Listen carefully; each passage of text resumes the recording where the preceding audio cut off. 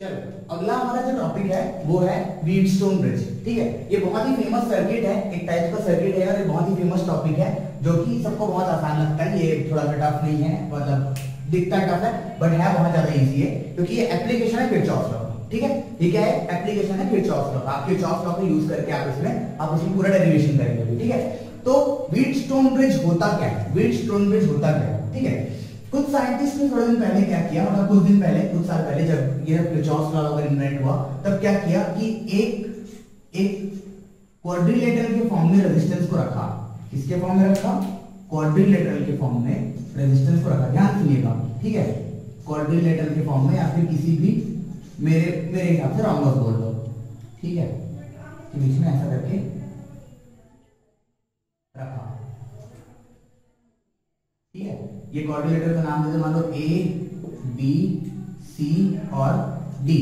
ठीक है, ये क्वाड्रिलेटरल है ना, या फिर रोम्बस है। इसका रेजिस्टेंस का नाम दे दीजिए, मान लो पी क्यू आर और एस। ठीक है, पी क्यू आर एस इसके रेजिस्टेंस, ये वाला पहला रेजिस्टेंस पी है, दूसरा रेजिस्टेंस क्यू है, या फिर आर है, या फिर एस है। ठीक है, अब इसके एक डायगोनल के क्रॉस, ठीक है, एक डायगोनल के क्रॉस, मतलब ए से सी एक डायगोनल होगा, दूसरा बी से डी एक डायगोनल होगा कि नहीं? एक डायगोनल के क्रॉस, मतलब ए से सी के क्रॉस मैंने क्या किया? एक पोटेंशियल डिफरेंस लगा दिया, या फिर एक बैटरी कनेक्ट कर दिया, आसान भाषा में अगर बोलूं तो। ठीक है, एक बैटरी मैंने लगा दिया। जाहिर सी बात है, बैटरी का करंट होगा तो इधर रेजिस्टेंस में अलग अलग तरीके से डिवाइड हो जाएगा। चलो ठीक है, उसके बाद क्या हुआ कि जो दूसरा डायगोनल बचा हुआ है, वहां मैं एक रेजिस्टेंस और एक गैल्वेनोमीटर लगा दिया। ठीक है, गैल्वेनोमीटर क्या है? एक इंस्ट्रूमेंट है जो करंट उसके थ्रू अगर पास होता है तो वो डिफ्लेक्शन शो करता है। ठीक है, galvanometer is an instrument which shows deflection of current when current passes through it. ठीक है, गैल्वेनोमीटर क्या है? एक इंस्ट्रूमेंट है जो डिफ्लेक्शन शो करता है। ठीक है, मतलब अगर यहां से कोई भी करंट पास होगा तो गैल्वेनोमीटर अपने हिसाब से एक एरो रहेगा, उसमें डिफ्लेक्शन शो करेगा। ठीक है, चलो इतना समझना है। तो लेकिन जब ये देखा गया कि एक पर्टिकुलर कंडीशन में इस पर्टिकुलर ब्रांच से कोई भी करंट पास नहीं होता है। कोई भी करंट क्या होता है? पास नहीं होता है। मान लो उस करंट का नाम, जो करंट फ्लो हो रहा था उस करंट का नाम मान लो मैं आई जी दे दिया। क्या दे दिया? मान लो उस करंट का नाम आई जी दे दिया। ठीक है, जो गैल्वेनोमीटर से क्रॉस हो रहा था इसलिए उस करंट का नाम है आई जी दे रहा था। ठीक है, वो आई जी एक पर्टिकुलर कंडीशन में क्या होता था? जीरो हो जाता था। ठीक है, वो कंडीशन क्यों अराइज होता था, कैसे अराइज होता था, वो सारी की सारी चीजें हम लोग इसमें यहाँ पे देखने वाले हैं। ठीक है, तो कंडीशन क्या थी जिसमें इसमें से करंट, इस वाले ब्रांच से current, branch in BD current will be zero. ठीक है, branch in BD current, sorry BD, branch BD current will be zero. Branch BD current will be zero when, वो पर्टिकुलर कंडीशन क्या थी? ठीक है, when, ध्यान देखिएगा, P by Q is equal to R by S। ठीक है, P by Q is equal to R by S। इसी को हम लोग क्या बोलते थे? बैलेंस्ड ब्रिज बोलते थे। Balanced bridge. ठीक है, जब P by Q is equal to R by S होता है तो उसको हम लोग बैलेंस्ड ब्रिज बोलते हैं। मान लो फॉर एग्जांपल ये 2 ओम का रेजिस्टेंस है, ये 1 ओम का रेजिस्टेंस है। ध्यान से सुनना मेरी बातों को। अगर मान लो ये 2 ओम का रेजिस्टेंस था और ये 1 ओम का रेजिस्टेंस था, वैसे ही मान लो ये 4 ओम का रेजिस्टेंस था और ये 2 ओम का रेजिस्टेंस था, तो this by this equal to क्या होगा? 2 by 1। This by this equal to क्या होगा? 2 by 1, दोनों इक्वल है। तो ये ब्रिज क्या होता? बैलेंस में होता था। ठीक है, जब ये ब्रिज क्या होता? बैलेंस में होता था। ठीक है ना, ये जब ब्रिज बैलेंस में हुआ तब क्या हो जाएगा? इसमें ब्रिज जब बैलेंस में हुआ तो इसमें से करंट नहीं फ्लो होगा, ये देखा गया। ऐसा क्यों होता था? बहुत सिंपल सी बात, करंट हमेशा फ्लो कहां पे होता है? फ्लो होता है वहां पे जहां पे पोटेंशियल डिफरेंस होता है। अगर मान लो एक सर्किट है, यहाँ पे मैं बताता हूं छोटा सा कि अगर यहाँ पे एक सर्किट है, इसके अक्रॉस में पोटेंशियल डिफरेंस है। ठीक है, इसके अक्रॉस में पोटेंशियल डिफरेंस है, कोई डिफरेंस की वैल्यू है, तभी यहां से करंट क्या होगा? फ्लो होना पॉसिबल है, वरना करंट फ्लो होना पॉसिबल नहीं है। अगर वो पोटेंशियल डिफरेंस जीरो हो गया, ठीक है, अगर पोटेंशियल डिफरेंस जीरो हो गया तो क्या होगा? उसमें करंट भी फ्लो नहीं होगा। ठीक है, इसमें से करंट भी फ्लो नहीं होगा, है ना। तो यहां पे भी ब्रांच बी और डी के बीच का जो पोटेंशियल है, या फिर मैं बोल दूं potential with difference between potential difference between point B and D will be 0, या फिर potential at point B is equal to potential at point D, है ना। जब इसका पोटेंशियल बराबर होगा तो वी बी डी कितना होगा, we B D is equal to we B minus we D, मतलब we B is equal to we D है, दोनों इक्वल है। We B is equal to we D is equal to कितना हो गया, 0, मतलब वी बी डी कितना हो गया, 0। अगर इन दोनों के बीच में कोई पोटेंशियल डिफरेंस है ही नहीं तो यहां से कोई करंट फ्लो होगा क्या, करंट फ्लो होगा क्या, नहीं होगा, वहां से कोई करंट फ्लो नहीं होगा, ठीक है ना, वहां से कोई करंट फ्लो नहीं होगा, ठीक है। मतलब अगर इस पॉइंट का जब क्या होता था, जब पोटेंशियल सेम हो जाता था तब अपना उसमें से कोई भी करंट फ्लो नहीं होता था, ठीक है। तो यही है प्रिंसिपल इसका व्हीटस्टोन ब्रिज का, ठीक है, कि अगर पोटेंशियल दो पॉइंट के बीच का वो है तो ये एज अ ब्रिज जो एक्ट कर रहा है, इसका नाम ही इसलिए व्हीटस्टोन ब्रिज रखा गया क्योंकि जो रेजिस्टेंस है जो एज अ ब्रिज एक्ट कर रहा है इस पॉइंट से इस पॉइंट में, उस पर्टिकुलर ब्रिज में करंट 0 फ्लो होता था, ठीक है, करंट 0, एक भी करंट नहीं, ठीक है ना। चलो अब इसका हम लोग एक डेरिवेशन कर ले, क्या इसका डेरिवेशन कर लेते हैं कि ये कैसे आया, ये वाला जो रिलेशन है वो कैसे आया। अगर इसमें से करंट 0 फ्लो हो रहा है, अगर इसमें से करंट फ्लो हो रहा है, इसमें से करंट 0 फ्लो हो रहा है, IG इक्वल टू 0 है, तब ये वाला रिलेशन कैसे आया, ठीक है, ये वाला रिलेशन कैसे आया हम लोग को ये देखना है, ठीक है। चलिए फिर इसका हम लोग डेरिवेशन करना चालू करते हैं, पूरे सर्किट का एनालिसिस करेंगे तो आखिरकार हम लोग को जो वैल्यू है उसकी वो मिल जाएगी, है कि नहीं। चलो इस रेजिस्टेंस का नाम मान लो मैं G दे देता हूँ, रेजिस्टेंस का नाम मान लो मैं G दे दिया, ठीक है। अब मेरे को सबसे पहले मेरे को इसमें किरचॉफ्स लॉ लगाना पड़ेगा, मेरे को जगह जगह पोटेंशियल चाहिए, जगह जगह पोटेंशियल या फिर जगह जगह करंट चाहिए, है कि नहीं, तभी तो मैं क्या निकाल पाऊंगा, P Q R S जो वैल्यू है उसी को निकाल पाऊंगा, है कि नहीं, एकदम सही से बात बोला मैं, ठीक है ना। तो चलो अब इसमें से क्या करना है मेरे को, सबसे पहला पोटेंशियल किरचॉफ्स लॉ लगाने का सबसे पहला जो इंपॉर्टेंट चीज है, मैं क्या बोलता था उसको, सबसे पहली बात हमेशा याद रखना है चीज, है ना, हमेशा सबसे याद रखना, कभी भी जब हम लोग किसी भी सर्किट का डील करते हैं किरचॉफ्स लॉ में सबसे पहले उसमें करंट डिवाइड करते हैं, क्या करते हैं, सबसे पहले उसमें करंट डिवाइड करते हैं। चलो यहां से मान लो I करंट फ्लो हो रहा था, V के कारण I करंट फ्लो हो रहा था, ठीक है, V के कारण I करंट फ्लो हो रहा था, है ना। अब मान लो यहां से गया मेरा, यहां पे जाएगा तो करंट दो पार्ट में डिवाइड हो जाएगा, है ना, करंट दो पार्ट में यहां से डिवाइड हो गया। यहां से जो करंट फ्लो हो रहा था मान लो मैं नाम दे दिया उसको I1, क्या दे दिया मैं नाम I1, ठीक है, और नीचे से जो करंट फ्लो हो रहा था वो हो जाएगा I2 such that I is equal to I1 plus I2, ठीक है। मेरे को I से मतलब नहीं, मेरे को यहां से ब्रांच में कितना करंट जा रहा है, इस ब्रांच में, इस ब्रांच में, इस ब्रांच में कितना करंट जा रहा है उससे बहुत ज्यादा मतलब है, ठीक है। अब यहां पे आने के बाद यहां डिवाइड हो गया, एक करंट G में चले गया, एक करंट इधर चले गया, तो चलो let this current B I3, ठीक है, जो इधर करंट जा रहा था उसको मैं I3 नाम दे दिया, ठीक है, और सेम टू सेम इधर से जो करंट जा रहा था उसको मैं नाम I4 दे दिया, ठीक है, I4 में नाम दे दिया, है ना। चलो अब हम लोग लगाते हैं KCL, अप्लाई, इसका डेरिवेशन है ध्यान से देखना, ठीक है, applying KCL eight point B में KCL लगाओ। KCL क्या है, किरचॉफ्स करंट लॉ, मतलब current entering is equal to current leaving, current entering is equal to current leaving. ये देखो इस पॉइंट पे करंट एंटर कौन सा हो रहा है, ध्यान से देखो, इस पॉइंट पे एंटर कौन सा करंट हो रहा है, ये जो पॉइंट है B, वहां पे करंट एंटर कौन सा हो रहा है, I1 करंट एंटर हो रहा है, क्या जाहिर सी बात है I1 करंट एंटर हो रहा है। लीव कौन सा हो रहा है, I3 लीव हो रहा है और IG लीव हो रहा है, ठीक है ना, I3 लीव हो रहा है और IG लीव हो रहा है, ध्यान से सुनना, ठीक है। चलो यहां पे मैं लिख देता हूं I1 is equal to I3 plus IG, ठीक है, I1 is equal to I3 plus IG, है कि नहीं, लिखा हूं सेम टू सेम, सिंस यहां पर बताओ, ठीक है, since IG is equal to 0, since IG is equal to 0, then ठीक है, अब IG तो 0 है, वहां से कोई करंट फ्लो नहीं कर रहा है, गैल्वेनोमीटर डिफ्लेक्शन शो नहीं कर रहा है, डिफ्लेक्शन शो नहीं कर रहा मतलब क्या है, करंट 0 है, डिफ्लेक्शन शो नहीं कर रहा मतलब करंट 0 है। अगर डिफ्लेक्शन शो करता तो करंट होता, क्या गैल्वेनोमीटर एक इंस्ट्रूमेंट होता है ना, जो करंट अगर थोड़ा सा उससे पास होता है डिफ्लेक्शन शो करता है, लेकिन डिफ्लेक्शन शो नहीं कर रहा मतलब IG 0 है, ठीक है। चलो तो यहाँ पे IG इज इक्वल टू 0 रख दो, तो IG इज इक्वल टू 0 से क्या मिल गया मेरे को, I1 is equal to I 3 मिल गया। इसको मैं नाम दे देता हूँ इक्वेशन नंबर 1। ठीक है, इसको नाम दे दिया मान लो मैं इक्वेशन नंबर 1। ठीक है, चलो अगला क्या हो जाएगा, अगला ये वाला पॉइंट का तो मैं बात कर लिया, इस वाले पॉइंट का मेरे को मतलब नहीं है, इस वाले पॉइंट से मेरे को मतलब नहीं है, मेरे को मतलब है यहाँ वाले पॉइंट से। ठीक है, इज इक्वल टू, अब मैं यहां लिखूंगा apply KCL eight point D. ठीक है, अप्लाई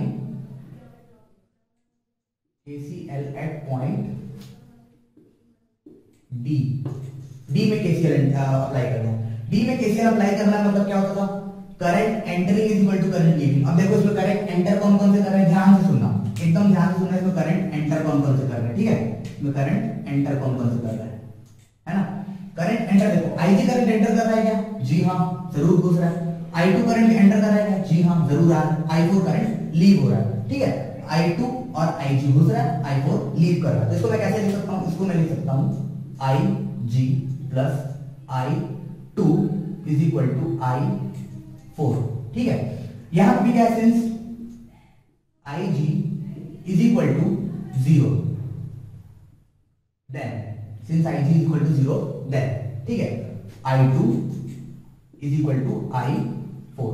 इसको मैं नाम देते इक्वेशन 2। चलो इसको मैं नाम देते इक्वेशन 2। ठीक है, दो इक्वेशन मिल गया मेरे को, मतलब मेरे को समझ में आ गया कि यहाँ पे से जो करंट फ्लो हो रहा है वो यहाँ से करंट फ्लो हो रहा है, और जो यहाँ से करंट फ्लो हो रहा है वो यहाँ से करंट फ्लो हो रहा है। ठीक है ना, यहाँ से करंट जो फ्लो हो रहा है यहाँ से फ्लो हो रहा है, यहाँ से करंट फ्लो हो रहा है यहाँ से करंट फ्लो हो रहा है, इतना तो समझ में आ गया। ठीक है, अब हम लोग को इसके पोटेंशियल के बारे में कुछ हम लोग को ज्ञान हासिल करना है कि नहीं। चलो एक काम करते हैं हम लोग, केवीएल खेल ले क्या थोड़ा सा, चलो केवीएल खेलते हैं, है ना। ये जाएगा लूप 1।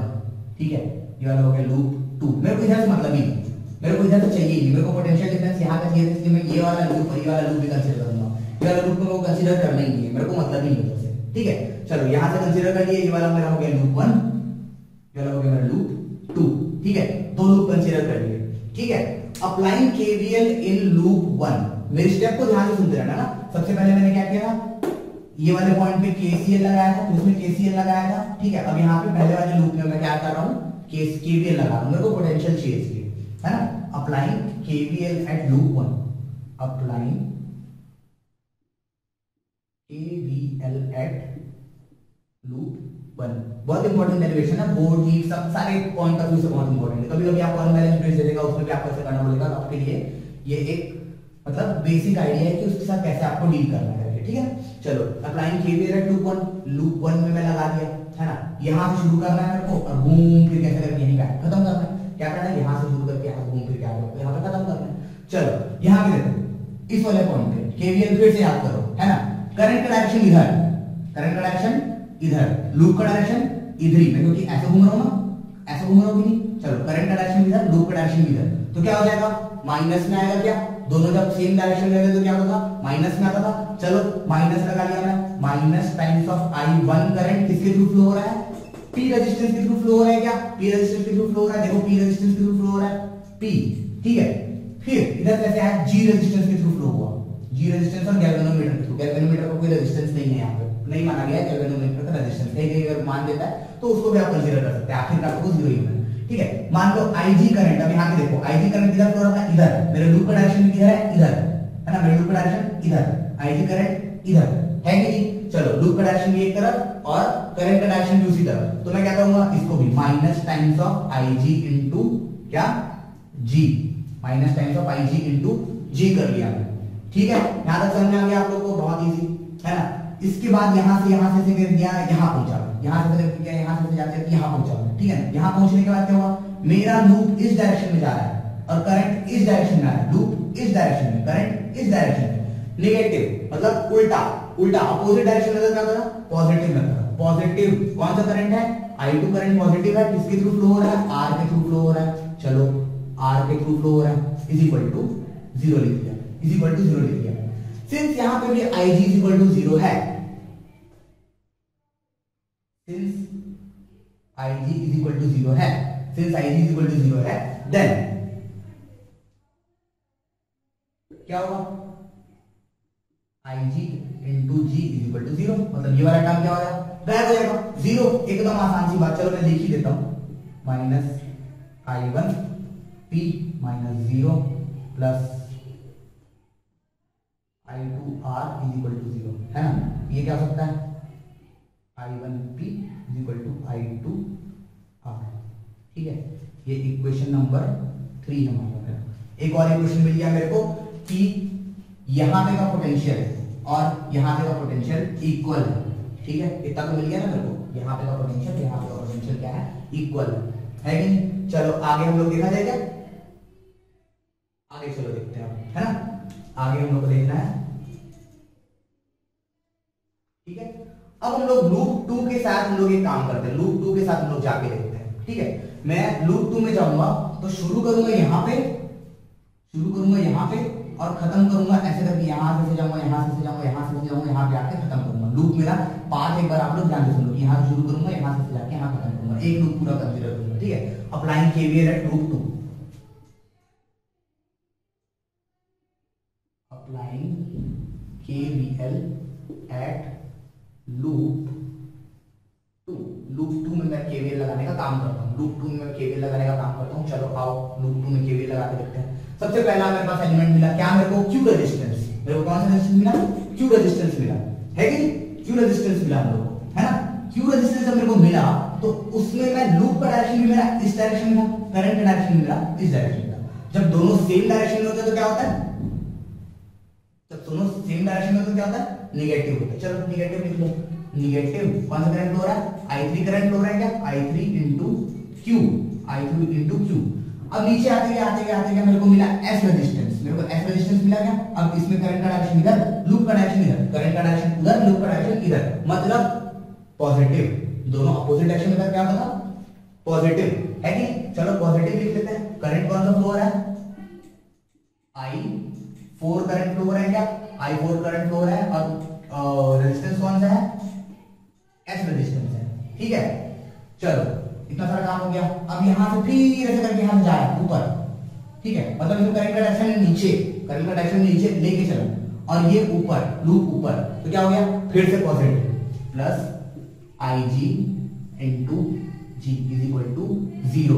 चलो यहां तक समझ में आ गया मेरे को, है ना, यहां तक समझ में आ गया मेरे को, है कि नहीं। चलो अब since IG is equal to 0 है, IG since IG is equal to 0 है,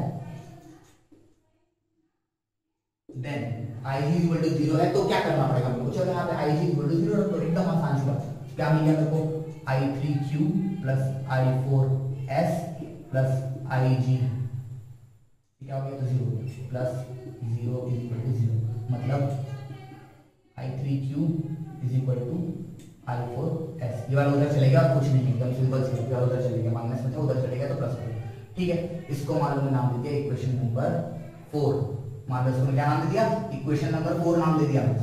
ठीक है ना, चलो मेरा सारा का सारा काम जितना भी खत्म हो गया, मतलब मेरा इतना जितना पोटेंशियल था उतना ही वाला पोटेंशियल है, मेरा सारा काम खत्म हो गया। अब एकदम आसान काम बचा है जिससे हम लोग P बाई Q के बीच में रिलेशन में आ सकते हैं। देखो यहाँ P है, यहाँ Q है, यहाँ पे R है, यहाँ पे S है, मतलब P और Q के बीच में हम लोग रिलेशन एस्टैब्लिश कर सकते हैं, है कर सकते हैं। चलो डिवाइड इक्वेशन 1 एंड 2, दोनों इक्वेशन को डिवाइड कर दो, दोनों इक्वेशन को डिवाइड कर दो। चलो करो, क्या आ जाएगा इसमें, equation 1 and 2, sorry equation 1 and 2 में इक्वेशन 3 एंड 4 को डिवाइड कर दो। इक्वेशन 3 एंड 4 को डिवाइड करना है, 3 एंड 4 को मैं डिवाइड करता हूं। चलो डिवाइड किया जाएगा पहले, सबसे पहले इक्वेशन 3 मतलब I1P is equal to I2R, है कि नहीं, यही है कि इक्वेशन 3 यही है कि नहीं। इक्वेशन 4 क्या है, डिवाइडेड बाय में रहेगा, इक्वेशन 4 क्या रहेगा, डिवाइडेड बाय में रहेगा, I3Q, और यहां पे क्या रहेगा, I4S। ठीक है, डिवाइड में हो गया, डिवाइड में हो गया बाय इक्वेशन 1 एंड 2। देखो अब I1 is equal to I3 है, I1 is equal to I3 है, और I2 is equal to I4 है। ठीक है, I2 is equal to I4 है। ठीक है, तो मैं यहां पे क्या लिख सकता हूं, by equation 1 and 2, by equation 1 and 2, है कि नहीं। चलो अब by equation 1 and 2 I can say that कि यहाँ पे जो I1 है उसकी जगह मैं I3 लिख दूं क्या, क्योंकि I1 तो I3 तो एकदम सेम है, I1 I3 इक्वल है। चलो लिख देता हूं, I1 की जगह I3 लिख दिया, P upon I3Q is equal to, यहाँ पे जो I2 है उसकी जगह मैं क्या लिख दूं, I4 लिख दूं क्या, इक्वल अपन लोग निकाले थे ना यहाँ पे, जहां जितना करंट यहाँ से फ्लो हो रहा है उतना करंट यहाँ से भी फ्लो हो रहा है, ठीक है ना। I4R अपॉन I4S, ठीक है। I3 कट, I4 कट, ठीक है। तो क्या मिलेगा आखिरकार P by Q is equal to R by S। तो मतलब इससे मैं क्या कंक्लूजन एकदम क्रिएट कर सकता हूं कि जब भी P by Q is equal to R by S होता है तभी IG करंट क्या होता है, जीरो होता है। जो गैल्वेनोमीटर के थ्रू जो करंट फ्लो होता है वो जीरो होता है। जो ब्रिज के थ्रू, जो इन दोनों जो पॉइंट है उसको ब्रिज कर रहा है, ठीक है, ब्रिज मतलब उन दोनों के बीच का रास्ता, वहां पे उसको क्या होता है, करंट जीरो होता है, ठीक है। तो अपना इसका व्हीटस्टोन ब्रिज का जो डेरिवेशन है वो यहाँ पे खत्म होता है कि अगर आपको बोल देगा कि derive condition for Wheatstone bridge equilibrium condition, या फिर क्या बोलते हैं उसको हम लोग, इक्विलिब्रियम कंडीशन, या फिर क्या बोलते हैं उसको हम लोग, balance condition of Wheatstone bridge, ठीक है। यहाँ पे एक बार मैं लिख देता हूँ, balance condition of Wheatstone bridge, balanced condition, ठीक है, balance condition of Wheatstone bridge. तो आप लोग ये डेरिवेशन करेंगे, ठीक है ना। अब इससे हम लोग कुछ अच्छे न्यूमेरिकल देख लेते हैं, इससे और बाकी ओम्स का या फिर जो रेजिस्टेंस वाले उससे हम लोग न्यूमेरिकल देख लेते हैं एक बार, ठीक है ना। उसके बाद अपन लोग जाएंगे इलेक्ट्रिकल इंस्ट्रूमेंट्स में, जो कि है मीटर ब्रिज और पोटेंशियोमीटर, ठीक है। तो आप लोग इसको लिख लीजिएगा।